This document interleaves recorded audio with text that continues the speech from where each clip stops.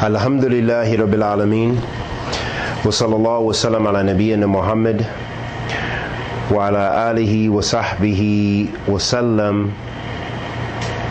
Amma ba'd. Today we're going to talk about something incredibly important, which is Tawheed. And we've talked about Tawheed before, but especially you can never get enough of the explanation of Tawheed and revisiting Tawheed and reminding yourself about Tawheed. Tawheed means monotheism. And in English it means monotheism. What does monotheism mean? It means that there is no God worthy of worship except Allah. This is what Islamic monotheism is. It means Allah is the only God worthy of worship. And Tawheed has three categories. The first one being Tawheed al-Rububiyyah, the second one Tawheed al-Uluhiyyah, and the third one Tawheed al-Asma'i wa Sifat. And Tawheed al-Rububiyyah first. This is Tawheed al-Rububiyyah here. Tawheed al-Rububiyyah is talking about the unity of Allah subhanahu wa ta'ala's lordship, which means that Allah is the only Lord. Who is the only Lord? Allah subhanahu wa ta'ala. Naam. So this is why I wrote here, Rububiyyah, Allah, part of Rububiyyah is that Allah subhanahu wa ta'ala is the Lord of everything. What do we say in Surah Al-Fatiha? Bada a'udhu billahi minash shaitanir rajim, bismillahir rahmanir rahim, alhamdulillahi rabbil alameen. Alhamdulillah Rabbil Alameen. We say all praises belongs to Allah Rabbil Alameen. Rabbil Alameen meaning the Lord of everything. So Allah subhanahu wa ta'ala is the Lord of everything, of all the creatures and all of creation. And Allah subhanahu wa ta'ala is the creator of everything. Allah subhanahu wa ta'ala also created, He created everything. Okay, and that's a part of His lordship, that Allah subhanahu wa ta'ala is the Lord of everything. He created everything. He sustains and provides for everything. He is Ar-Razzaq. Ar-Razzaq means He gives you the rizq. He gives you the rizq. It could be your financial rizq, like money, and to be able to buy and so forth. But rizq also means like your sustenance. Everything you eat. You had pasta tonight. That is part of your rizq. Allah subhanahu wa ta'ala has written that for you. And Allah subhanahu wa ta'ala created everything. Allah subhanahu wa ta'ala is the creator of the heavens and earth, subhanahu wa ta'ala. As Allah subhanahu wa ta'ala says, وَمَا خَلَقْتُ الْجِنَّ وَالْإِنسِ إِلَّا لِيَعْبُدُونَ. I have not created man and jinn except for the purpose of worshiping me. So that means a part of Allah subhanahu wa ta'ala's rububiyyah is that He created everything. وَمَا خَلَقْتُ. I have not created mankind and jinn except for the purpose of worshiping me. Meaning the reason Allah created us is what, Rashad? To worship Him and Him alone. That means Allah is the what? He is the creator. He's the creator of the heavens and earth. He is the owner of all. Allah subhanahu wa ta'ala is the... He owns everything. And He is the provider, as we said, the sustainer. So, Ar-Rububiyyah, it is the oneness of Allah, the Almighty in His actions. Okay? For example, Allah created, provides, sustains everything. He gives life and He gives death. So, when we received life from Allah subhanahu wa ta'ala. Allah gave us life. He created us. And we shall return to Allah. Inna lillahi wa inna ilayhi raji'un. We were created by Allah, and to Him we shall return. That means we will die, and then we will be resurrected again. Everyone's going to die. Everyone shall taste death. And this is by the command of who? Of Allah. Allah subhanahu wa ta'ala. So that's a part of His rububiyyah, His lordship. That He gives life and He gives death and He orders all affairs, and that He is the Lord of all creation and is over all things omnipotent. وَهُوَ عَلَى كُلِّ شَيْءٍ قَدِيرٌ. He is over all things, omnipotent. So this is ar-rububiyyah. The second category we want to talk about, which is very important, and the reason I want to emphasize this, because rububiyyah, even Christians, Jews, and maybe Sikhs and other religions, they believe in rububiyyah.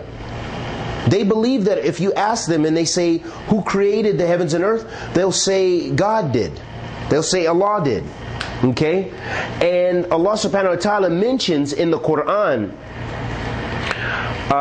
He mentions where the Prophet sallallahu alaihi wasallam was told to ask the mushrikeen, you know, that when you ask them, that they will say, you ask them about who their Lord is, فَسَيُقُولُونَ اللَّهِ فَقُلْ أَفَلَا تَتَّقُونَ. So Allah subhanahu wa ta'ala says in the Quran, في كتابه الكريم, يا أيها الناس اعبدوا ربكم الذي خلقكم والذين من قبلكم لعلكم تتقون والذي جعل لكم الأرض فراشا والسماء بناء وأنزل من السماء ماء فأخرج به من ثمرات رزقا لكم فلا تجعلوا لله أندادا وأنتم تعلمون. Actually, the verse I was thinking of is another verse. That verse gives us the importance of worshiping Allah subhanahu wa ta'ala. But there's a verse where Allah subhanahu wa ta'ala says that and affirms for us that even the people who are pagans, meaning they worship anything and everything, that they believe in Allah, but they worship somebody else to get to Allah. They worship maybe people in the graves, or they worship prophets like the Christians. They worship Jesus alayhi salatu wasalam. Some people who have names as Muslims, they worship the Prophet Muhammad sallallahu alaihi wasallam. So this goes against rububiyyah and it goes against uluhiyyah. Now back to uluhiyyah. Allah subhanahu wa ta'ala says, وَاعْبُدُوا اللَّهَ وَلَا تُشْرِكُوا بِهِ شَيْئًا. Allah says, and worship Allah. He commanded us, وَاعْبُدُوا اللَّهَ وَلَا تُشْرِكُوا بِهِ شَيْئًا, and do not associate partners with Him. That is uluhiyyah, meaning that all worship goes to Allah. They also call it in Arabic, they call it Tawheed al-Ibadah. Tawheed al-Ibadah as well. Which means that all worship goes to who, Sina? To Allah subhanahu wa ta'ala. And we call that, what kind of Tawheed? What category of Tawheed do we call that? Al-Uluhiyyah. Or we also call it Tawheed al-Ibadah, meaning the Tawheed of worship, or the unity of worship, that all worship goes to Allah. Things like, what is worship? Even a famous scholar named Sheikh Islam Ibn Taymiyyah rahmatullahi alayhi, he said, al-ibadatu kullu ma yuhibbuhu Allah wa yardahu min af'al al-zahir wa batin. He said worship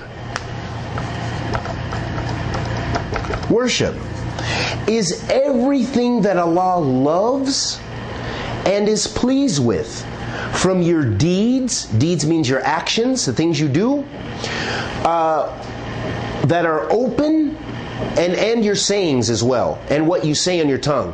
What does this mean? That means when you make dhikr on your tongue, that's worship, that's ibadah. If you say Alhamdulillah, Astaghfirullah, Subhanallah, Allahu Akbar, that is dhikr, and that you said on your tongue, and you have that intention in your heart. That's worship of Allah. So that's a type of worship. Another type of worship, when we make salat, or we make dua, or we make umrah, or we make hajj, all of that is worship. Those are physical types of worship. Or if you pay zakat, or if you give charity to someone, you give them 1 riyal, you give them 10 riyals, you give them dollars, you give them whatever, that is worship if your intention is to please Allah subhanahu wa ta'ala. If you're doing it because you want to please Allah, that is a type of worship. And the worship, Rashad, goes to who? All our worship should go to who? Allah. To Allah subhanahu wa ta'ala. And that is what kind of Tawheed, Sana? Tawheed al-Ibadah. So that's the second category. Tawheed al-Ibadah, all worship goes to Allah. And all throughout the Quran, Allah subhanahu wa ta'ala says, for example, قال سبحانه في كتابه الكريم وقضى ربك ألا تعبدوا إلا إياه بالوالدين إحسانا. Allah subhanahu wa ta'ala says, and your Lord has decreed for you that you worship none except Him, and to your parents be kind. Being kind to your parents is also what, Rashad? When you're good to your parents, you listen to your mom. That's what? That's worship. That's worship. If you're doing it to please Allah, that's a type of worship as well. And even Allah mentions it along with Tawheed. So that shows you it's a very important act of, what is it? It's an act of worship. That's a part of Tawheed Ibadah, that you do all of your actions to please Allah. Your prayer, your fasting, your Hajj, everything. All of it is to Allah subhanahu wa ta'ala. That is Tawheed al-Ibadah. Yeah. Okay, and so as we mentioned, that all of this worship, it belongs to Allah. So that means you have to have sincerity in your heart, ikhlas. Worship also has two pillars, and we'll just quickly describe it. And we said this many times. The first one is sincerity, ikhlas. Sincerity in your intention. That means you're worshiping only Allah alone. You're worshiping to please Allah alone. When you pray, you don't pray so the people can see you. You don't supplicate and make your dua so people can see you. You don't make umrah so people can see you. You make umrah for who? For Allah subhanahu wa ta'ala, to please Allah. And the second thing, who knows what the second pillar of worship is? You have to have ikhlas, we mentioned many times before, sincerity. And you have to have, who knows? That is sincerity. Yes, mutaba'. We have to follow the Prophet sallallahu alaihi wasallam. Okay? We follow the Prophet. That's the second pillar of ibadah, the second foundation of worship. So, when we try to practice Tawheed uluhiyah, meaning all the worship belongs to Allah, we have to do it for the sake of Allah, to please Him, and we have to follow the Prophet. That means, for example, even if your heart, you're sincere, you say, I'm doing this only for Allah, I'm not showing off, I'm praying to Allah, but you do it different than the Prophet. You say, I think I'm going to pray for Fajr, today I'm going to pray 5 rakats. Can you do that, Sana? Why? Because you're not following who? You're not following the Prophet sallallahu alaihi wasallam. Naam. You're not following the Prophet Muhammad sallallahu alaihi wasallam, and that's the second pillar. So when you worship Allah, you have to do it to please Allah, and you have to follow the Prophet sallallahu alaihi wasallam. You can't come up with a new type of worship. It's not accepted in Islam, because the Prophet Muhammad sallallahu alaihi wasallam said in the Hadeeth of Aisha radiallahu ta'ala anha, he said, من أحدث في أمرنا هذا ما ليس منه فهو رد. Whoever does something in this affair of ours, meaning in Islam, it's rejected. If they do something new in this affair of ours, innovation, you can't come up with a new type of worship. The worship's already in the Quran and the Sunnah of the Prophet sallallahu alaihi wasallam. So the second category of Tawheed nada is uluhiyah. It is Tawheed al-Ibadah, meaning all worship belongs to Allah alone. The first type is Rububiyyah. Allah is the Lord of everything. He created everything. He provided everything. Owner of all things. Alhamdulillahi Rabbil Alameen. Ar-Rahman Ar-Rahim. Maliki Yawmiddin. Maliki Yawmiddin means He is the owner of the Day of Judgment. Allah subhanahu wa ta'ala is the owner of the Maliki Yawmiddin. He's the owner of the Day of Judgment, subhanahu wa ta'ala. He's the owner of everything. All the mulk belongs to Allah. Allah is a creator, provider, sustainer. This is His rububiyyah. Uluhiyyah, all the worship goes to Allah. And the third category is al-asma'i wa sifat, the divine names and attributes, meaning, Sana, that Allah subhanahu wa ta'ala has names. Did you know that? Okay, good. And He has sifat, meaning with those names have a meaning. They're just not names. They have a meaning too. For example, if we say Ar-Rahman, Ar-Rahim. Ar-Rahman means Allah is the most merciful. That's His name. And that means if He is Ar-Rahman, He has Rahmah. He has mercy. So His name, He's the most merciful, and He has mercy. He has mercy more than anything else. Mercy meaning that He has concern and He gives, and for all of His creation, even those who don't believe in Him, even those who hate Him, Allah still has mercy upon them. He lets them breathe. He gives them a chance to make repentance. He gives them a chance to be believers. He gives them a chance. He gives us so many chances. This is from His mercy. He gives them water. He gives them food. He gives them rains. مَنْ يَرْزَقَكُم مِّنَ السَّمَاءِ وَالْأَرْضِ. This is in the verse, Allah subhanahu wa ta'ala says, who gives you rizq and provisions from the sky and the earth? Allah subhanahu wa ta'ala created everything. He made the plants grow. He is so merciful to us, the most merciful, and He's the provider and the creator of all things. He's Al-Hayyul Qayyum. Allahu la ilaha illa huwa al-hayyul qayyum. Allah subhanahu wa ta'ala is the ever living of all. He's the ever living, and all things need Allah subhanahu wa ta'ala. He doesn't need His creation. Al-hayyul qayyum. He does all His creatures need Him, and He does not need us. That's a part of that's one of His names and His attributes, His characteristics that He possesses. That Allah subhanahu wa ta'ala is most merciful. He never dies. He gives life and gives death, or causes people to die. All creatures need Him, and He does not need them. And that's one of His characteristics. Allah subhanahu wa ta'ala says, وَهُوَ أَوَّلُ وَالْآخِرُ وَالظَّاهِرُ وَالْبَاطِنُ. Allah subhanahu wa ta'ala says He is the first and He is the last. He's talking about Himself. He is the first and He's the last. No one is before Allah, and no one is after Allah subhanahu wa ta'ala. Those are names He gave to Himself subhanahu wa ta'ala. That's His name.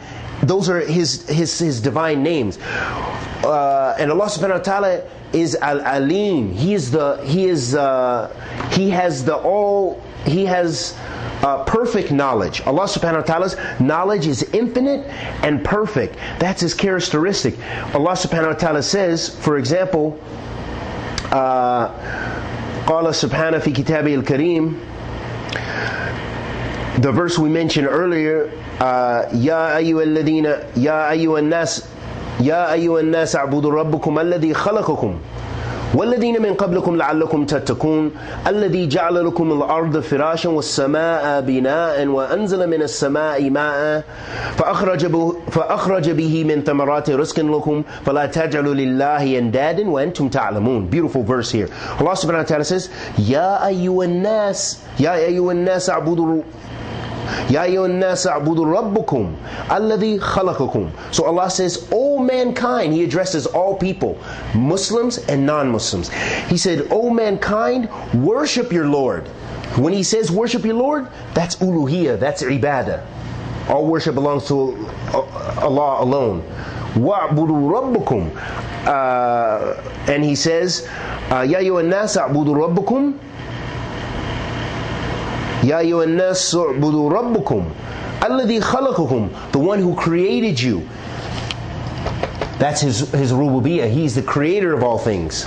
Okay? And the fact that He creates is also one of His sifat, His characteristic. So then that goes into His sifat as well, His names and His attributes, that He is Al-Khaliq. That's one of Allah subhanahu wa ta'ala's names and His attributes, because He creates.